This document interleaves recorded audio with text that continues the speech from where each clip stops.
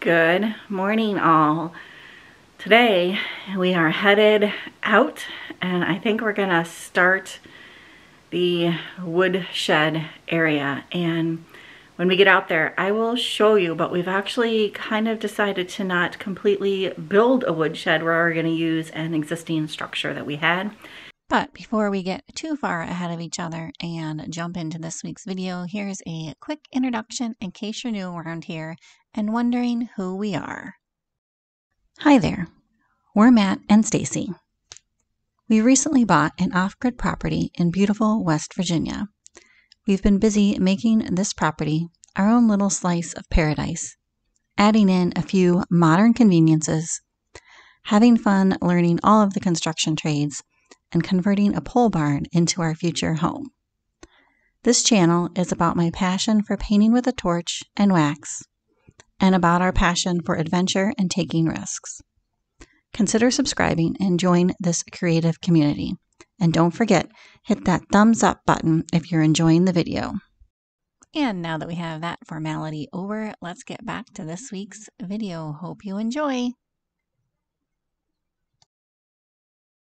I'll show you why, but it's basically because, let's see, our first option was up by the wood pile, but the problem with that is that it was going to block where Matt drives our large mower now down to mow. So that was first option. The second option was also by the wood pile, but it would have blocked this rocky area, beautiful rocky kind of view, because we would have to go up so high, and we didn't want to do that. So the third option then was out here by the pole barn, in the back of the pole barn, but again, it would block the view from inside of the pole barn. As you can tell, we're all about the views around here. Why have this beautiful kind of holler type of property without the views? So I will show you what we landed on when we get out there, and I'll also stick in some pictures of those other three options. Are you ready to go? Let's get to work. Cheers. That's kind of awake. He's getting there. All right, got the hair up. We are ready to go. I wanted to mention one more thing before we head out there, and that is, I have no idea what kind of footage I'm gonna get here. It is a bit cloudy. You're supposed to be in between sprinkles most of the day. So I'm not sure if I'm gonna be recording on this camera or the iPhone. As much as I would love to have a GoPro, the GoPro is not in the Studio Stacy budget this time around. So yeah, we're just gonna see. Hopefully the audio is gonna come out okay. And yeah, I guess bear with us through this video. Hopefully it'll be all right. All right, let's get to work. But before we get to work here, we do need to switch out the mower off of Big Red here into the bucket to help us move around some dirt and gravel.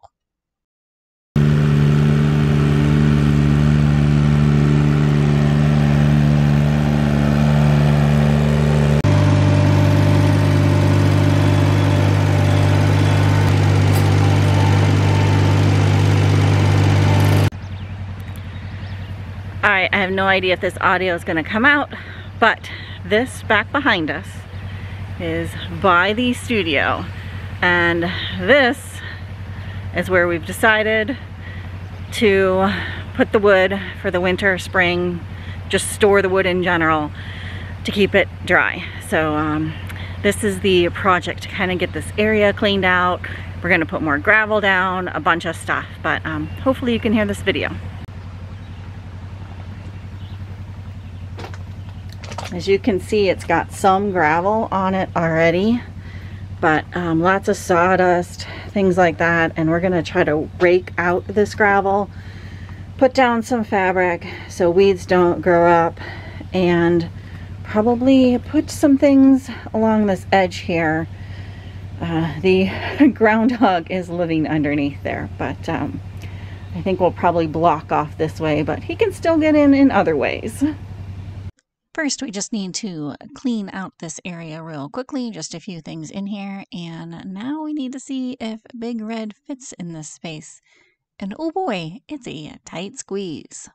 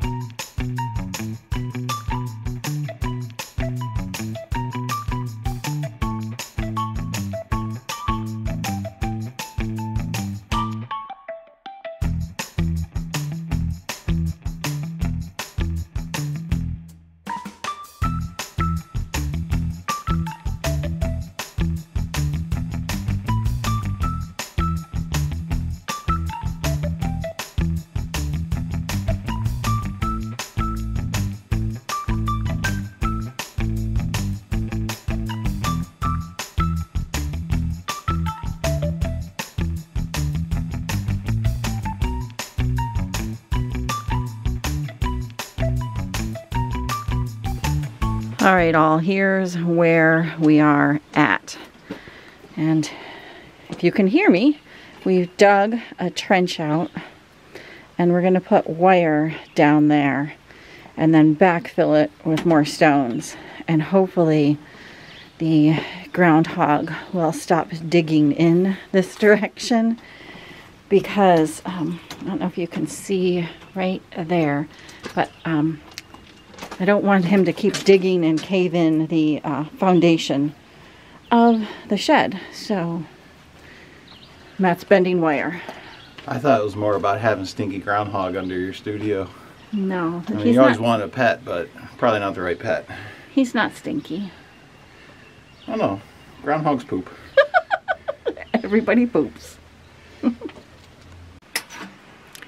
Alright, so let me explain what we're doing with this wire. We are basically bending it, stapling part of it up to the studio or the building, and then burying the other part of it so it's coming out like an L shape. So, you know, hopefully that makes sense. But basically that prevents the groundhog, or so we've been told, and it worked really well up in the cabin, Matt's old office area.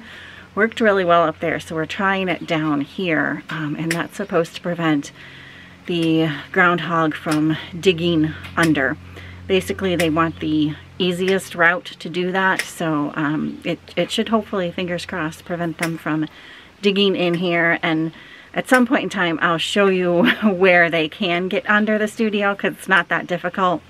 I'm just trying to prevent them from digging up the foundation area. Ow, it's my ear. Well, if he's under there already, it just becomes groundhog jail. Let me out! Let me out! It doesn't really.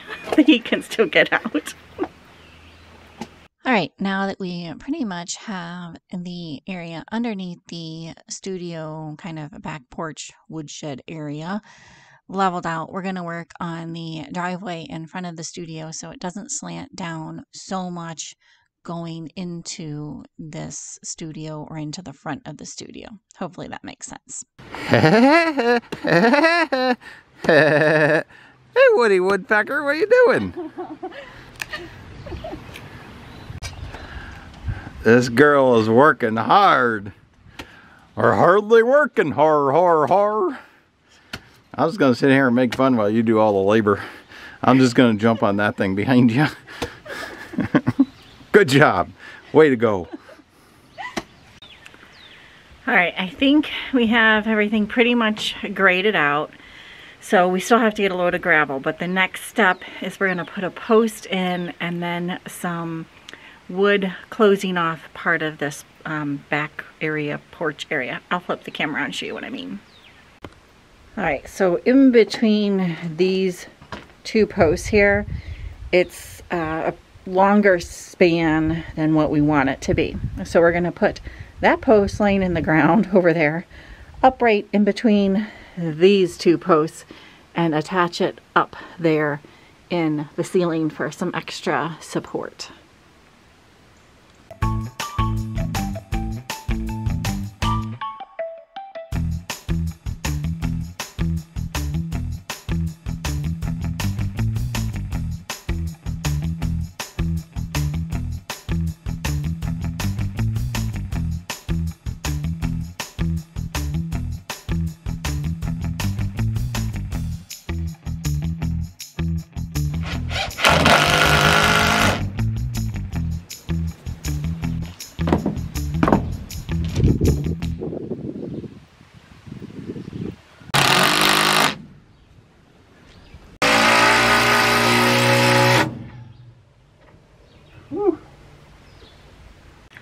All right, all, we are going to call it here for the night, and I'll flip the camera on and show you what we got done, but we still need to get a few more boards for one section, and we need to lay the fabric down, but before we do that, we need to get the gravel. So we made some good progress today, but not completely done yet. We're also going to let the other critters that call this place their home get some rest for the evening. We'll see you soon. Good morning, all. Today's plan is to finish the wood storage area. Fingers crossed we can do that today. We're supposed to get a load of gravel delivered from a very helpful neighbor, which is super nice of him. However, he's having a hard time tracking some down, so fingers crossed he'll be able to get us some today. In the meantime, we're gonna go lay down some fabric, so hopefully we won't have a bunch of weeds popping through, and you know, just kind of do some prep work to get ready so that when he gets the stone here, we'll just be able to lay that down and then hopefully start stacking wood in there.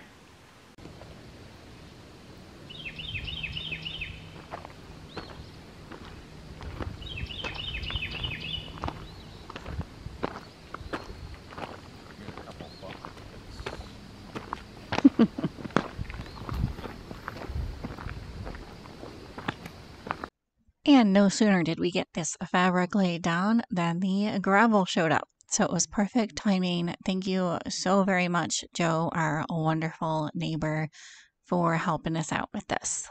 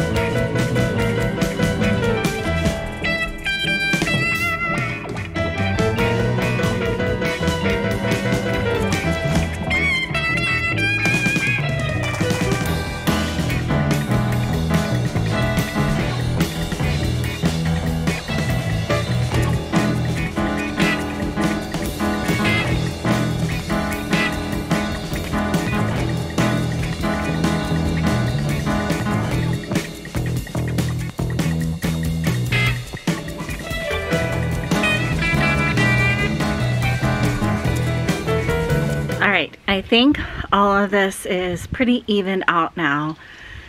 So the next step is to move the wood pile down to here.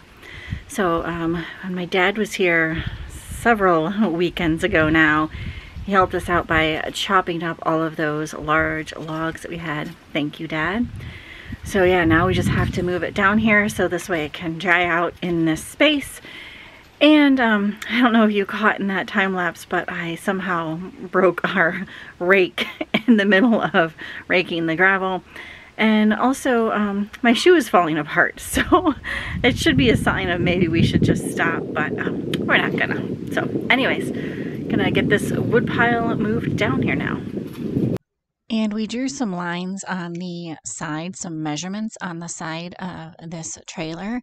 And that's so we know, because the wood burning stove in the barndominium is a little bit shorter and smaller than the wood burning stove up in the cabin. So we want to make sure that the wood that we're taking down will fit into the stove in the barndominium. So yeah, we're just sorting through the wood as we bring it down with us. I feel like I'm like on one of them crab boats where they got measure. Yep, good. Yep, good. Actually, I didn't expect those to be. It's pretty good.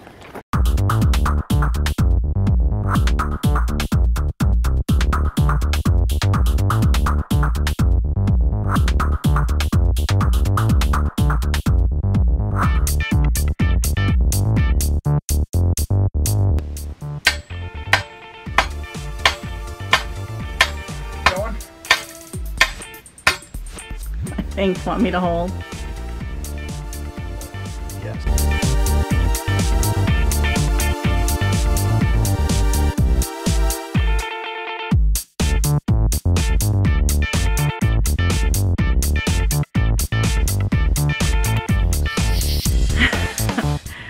All right, all. I think we are calling it for the day, for the evening. We have about 3 rows of wood, which I think is more than last year. It's so hard to tell. This fall, our plan is to get more wood in here, but for right now, this will keep this wood dry, and then maybe when the weather cools off a bit, we'll scavenge for more wood. Anything to add? Does the weather cool off? Hopefully this fall it will. It'll be too late for wood then. Right. Anyways, I think we're gonna let you go on this one. Hopefully you liked the video. If you did, if it was entertaining, we made you smile, give it a thumbs up. Truly do appreciate it. This saw looks like it's taking my head off.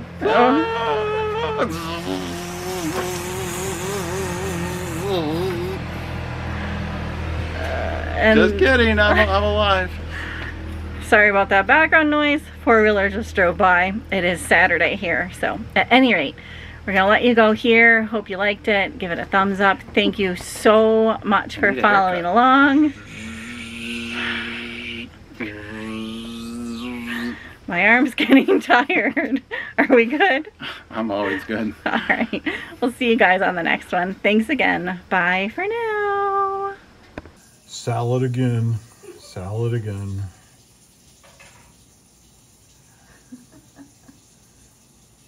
Most people think those are weeds. We call it the garden. Uh-huh.